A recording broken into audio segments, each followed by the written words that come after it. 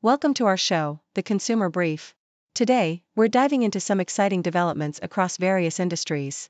First up, Pennsylvania is set to receive a whopping $1.16 billion to ensure every resident gets connected to high-speed internet.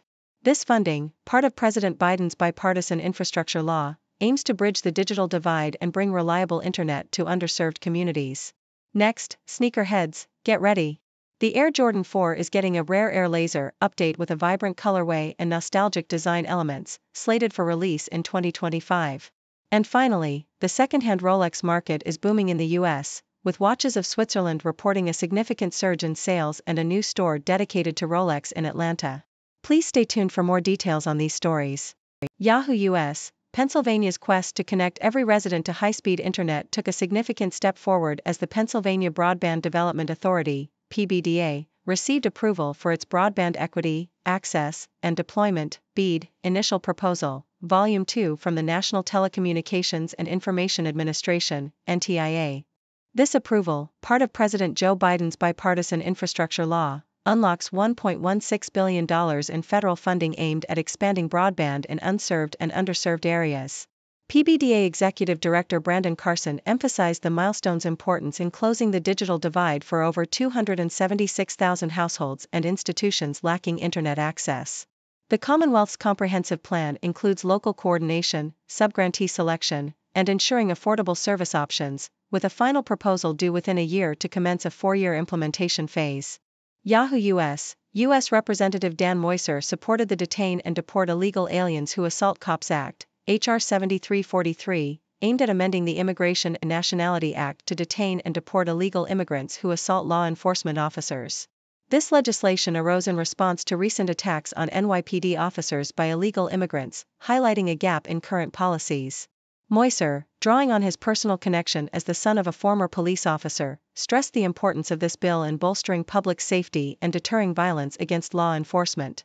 The bill passed in the House and now awaits further consideration in the Senate, reflecting a commitment to ensuring that those who commit violent acts against police officers face swift and decisive consequences. Yahoo US, the city of Colorado Springs launched the 1,000 Neighborhood Gatherings initiative to combat social isolation and foster community connections. Mayor Yemi Mobolade, alongside First Lady Abby Mobolade and other officials, attended the inaugural events, which included gatherings hosted by community leaders such as Kimberly Gold and Silver Key Senior Services. These events, aimed at building support systems and improving mental health, saw participation from a diverse group of residents.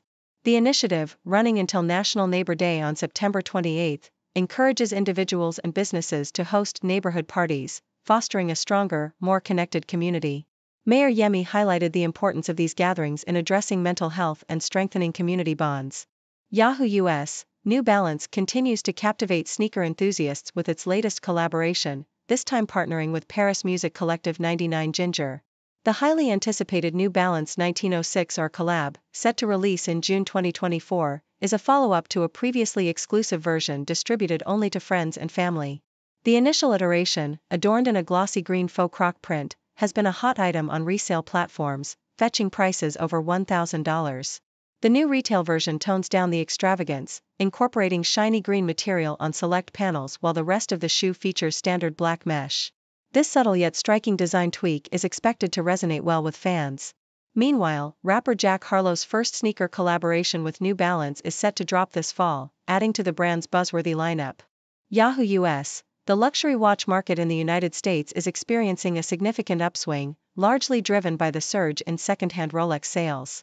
Watches of Switzerland, a UK-based jeweler, reported a 14% increase in U.S. sales in its fiscal fourth quarter, leading to a 10% rise in the company's shares.